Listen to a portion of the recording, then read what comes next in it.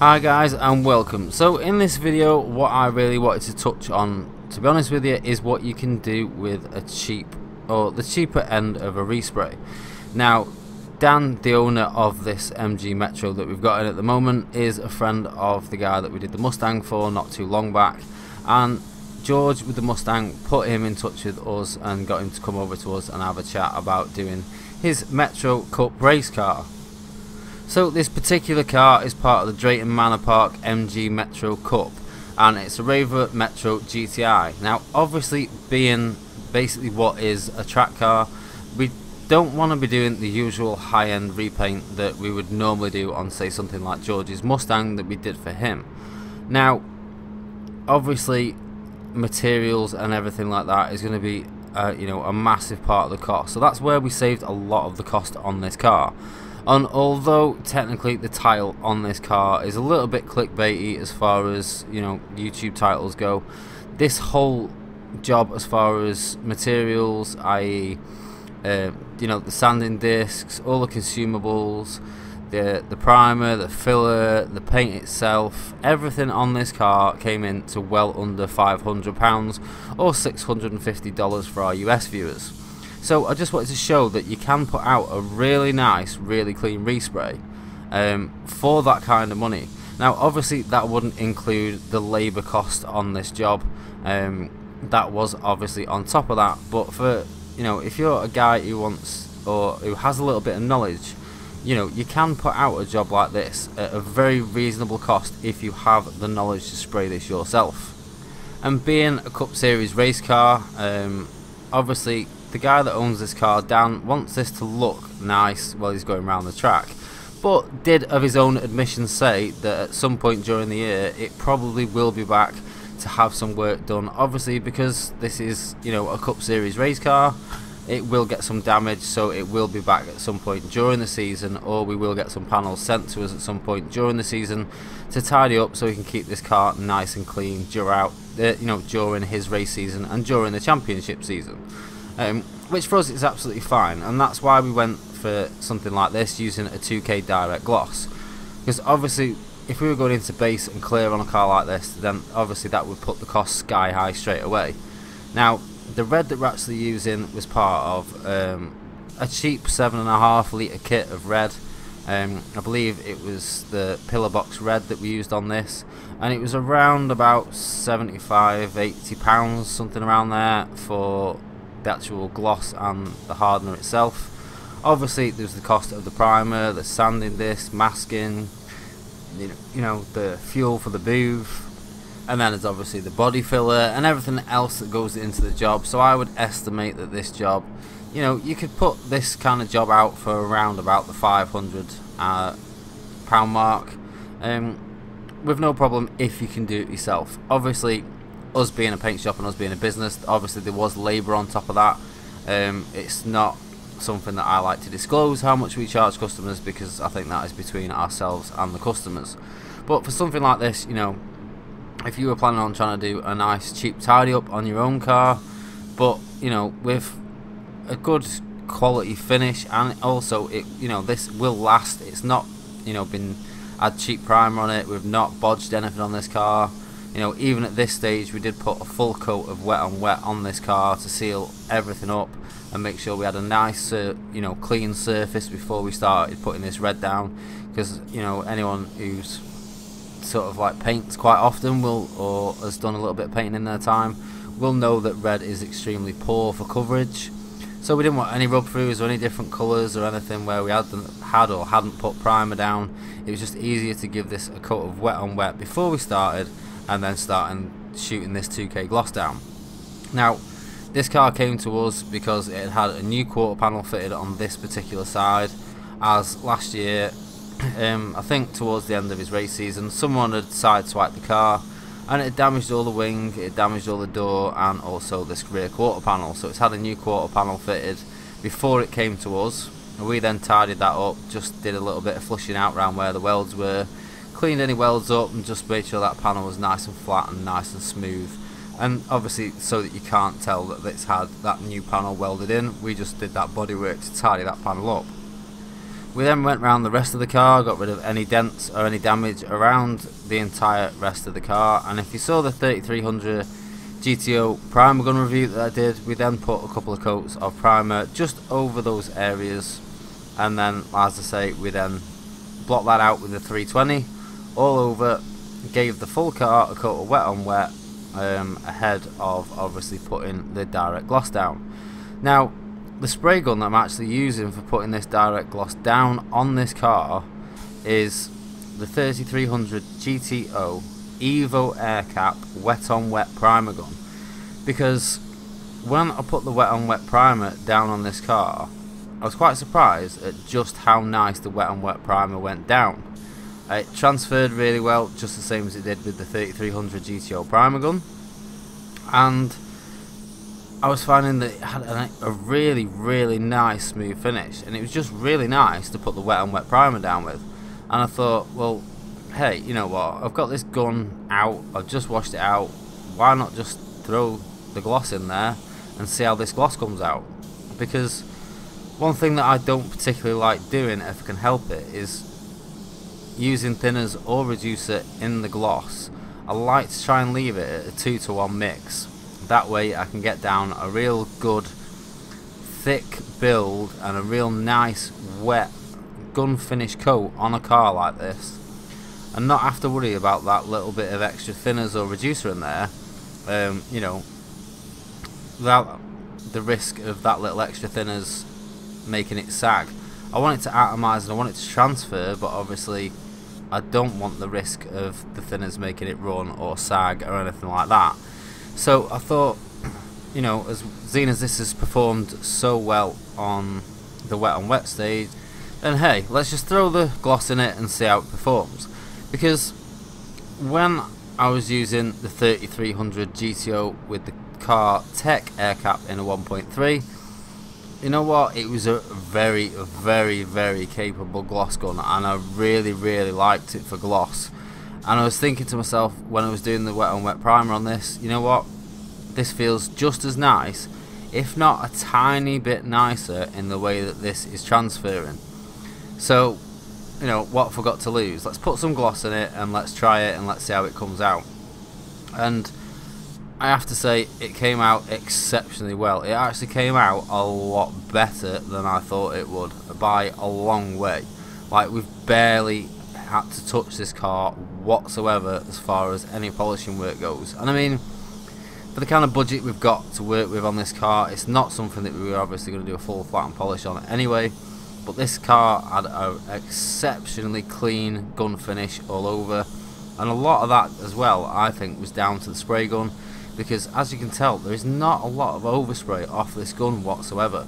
So less overspray in the booth means obviously less overspray in the air. That overspray on a rear extraction booth like we have obviously will travel back through the booth, so as it dries in the air, that will come back down and create dust on the panels. So technically, you know, this shell and a lot of the panels behind it could have ended up quite dirty if this was a very high overspray gun, but it's not. It really transfers exceptionally well, and as I said, I had a feeling that it might.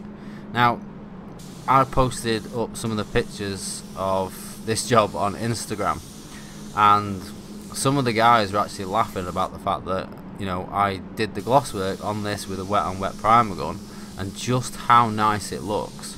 And I think, well, I don't think, I know, you know, it's a credit to Sagola on the technology of these guns and these air caps, that something that is designed for the purpose of wet on wet primer can put down gloss so well. I mean, I haven't tried this for clear, but I would love to try this gun for clear just to see what it was like.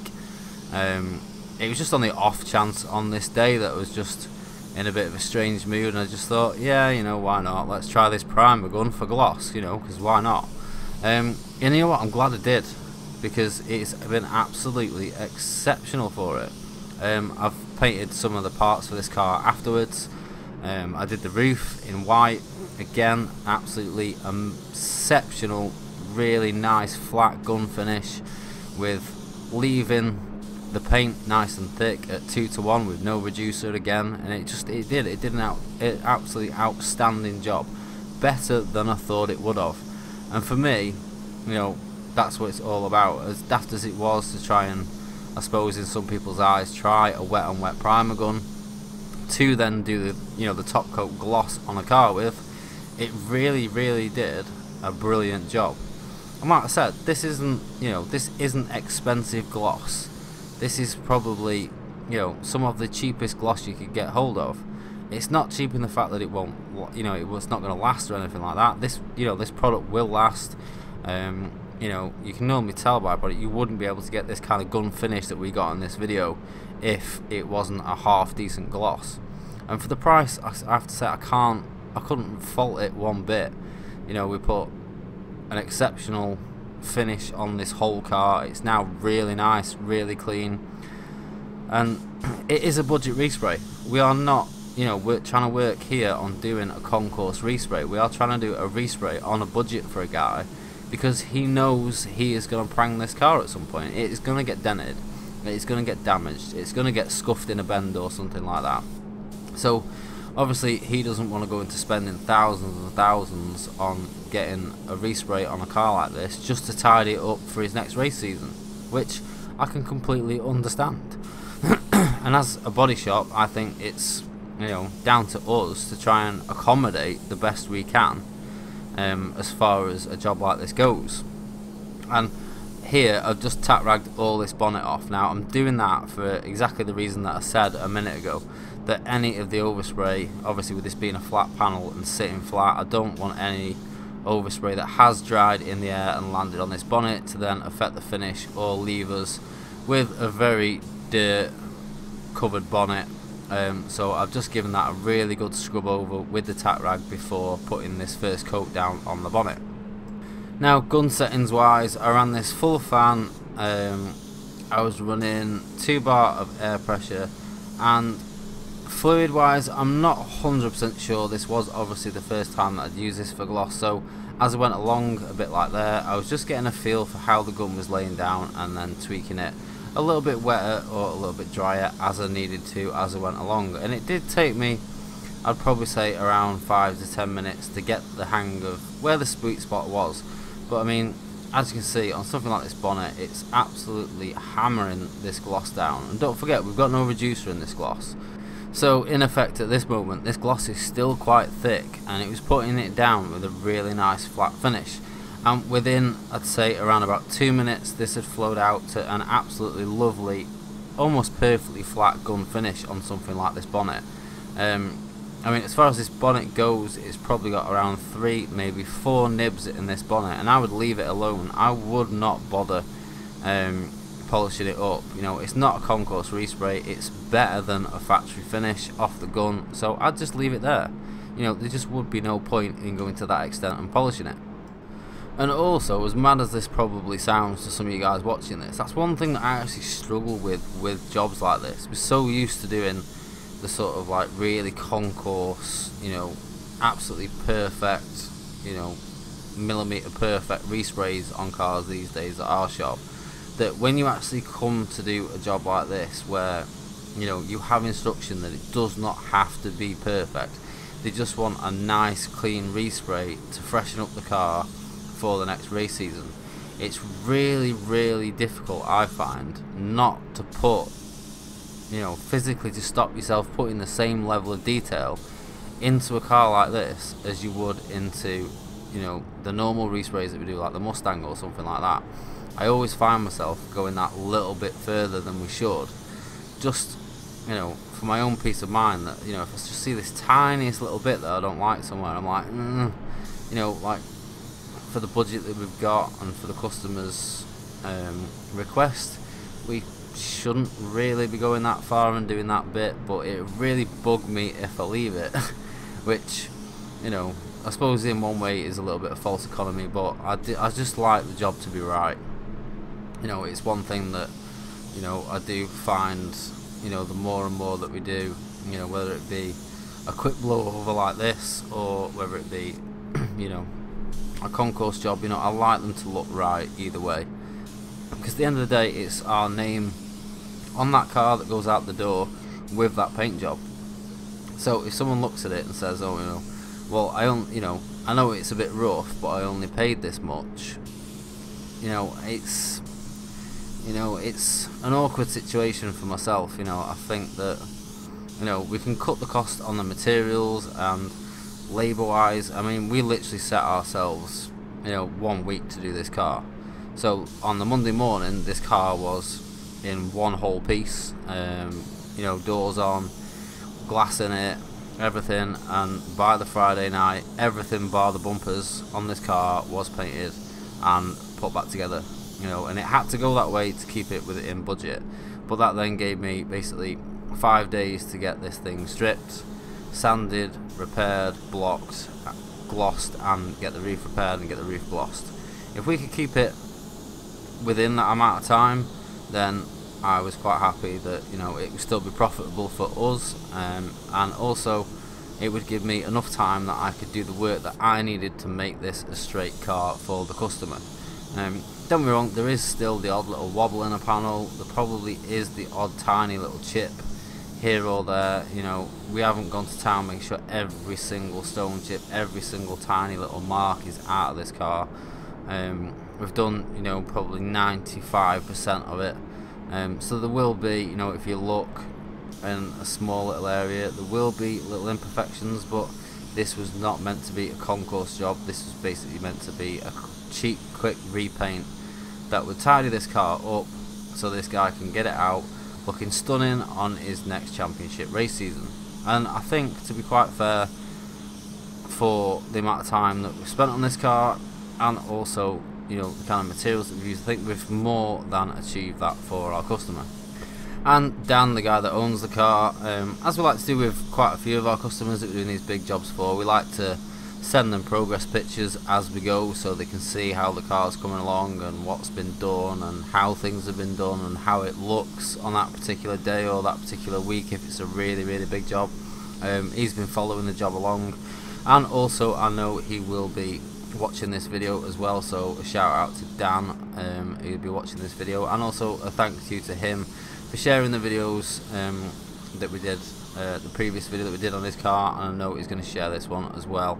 So a quick little shout out to Dan. And Dan also does have a little channel of his own where he posts up his race footage, so if any of you guys are interested in seeing this little Rover Metro going around Alton Park or one of the racetracks in the championship series, then I will leave a link in the description to Dan's channel so you can check out this little car going like the clappers around the racetrack. And also I have to say, it was actually quite a nice job to do. It's not the sort of job that we normally do at our shop. Normally we do get requests for a lot of the sort of concourse and the really high-end sort of like absolutely perfect inside and out repaint, so doing something like this did make it a bit of a change. As I said, it did mess with my head a little bit because I am so used to doing the other jobs, but for what we did on this car and the amount of time we had, I think obviously we've ended up with a really nice final result.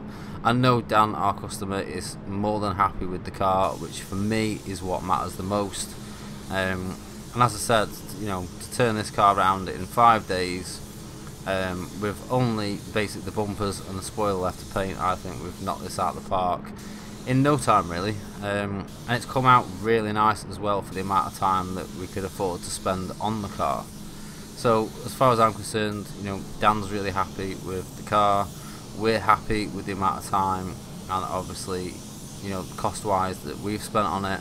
So it just goes to show that sometimes you can put out a nice repaint for a lot less money if it's something that your customers are after. I know all of us obviously would like to turn around and say, oh, we would like an unlimited budget to spend an unlimited amount of time on a car so we can get every single car we do in concourse condition, but unfortunately not every car's the same, not every customer has that sort of budget. And like on something like this, you wouldn't want to do a concourse repaint on this car, because not long after Dan gets this back, literally within weeks of this car going back to him, once he's done a little bit of the mechanical work that he needs to do, this will be rocking it round a racetrack again. It will be getting stone chipped, there is the possibility that it may get damaged in, you know, a little bump on a corner or something like that. You know, as they said in Days of Thunder all those years ago, Rubbins racing, you know, it happens. So there would be no point going to that absolute concourse extent on this car. And I think, you know, for the nice, quick, easy gun finish that we've achieved on this car, that it's more than good enough for, you know, what is essentially a track car. And actually, a random one for you guys that are still here towards the end of the video, my little Days of Thunder reference there. If any of you guys are a Days of Thunder film fan, you will remember that little scene in the barn where they are building the stock car and they get onto spraying it. Now, as a kid, that film, I always used to absolutely love that film. I've even got it on DVD still now and do watch it every now and again, and that particular scene in that film is actually what first sparked my interest as far as spray painting goes. I just thought the way they built that car in that garage and panelled it up and resprayed it in that really half-arsed way, I don't know what it was about that film, but that film in particular is what actually sparked my first little bit of passion as a young kid into the world of spray painting. So, little random fact for you there. Also, I just want to give a quick shout out to you guys that have responded to the introduction to spray painting training days that we advertised recently. We have had an absolute immense amount of inquiries and also quite a few bookings as far as those spray painting days go already, which is absolutely unbelievable, and I really do thank you guys for your support with that. It's something that a lot of you guys have been asking me about over the years, and we've wanted to do for some time, but we just had to get everything to a certain point so we could offer you guys the best day possible.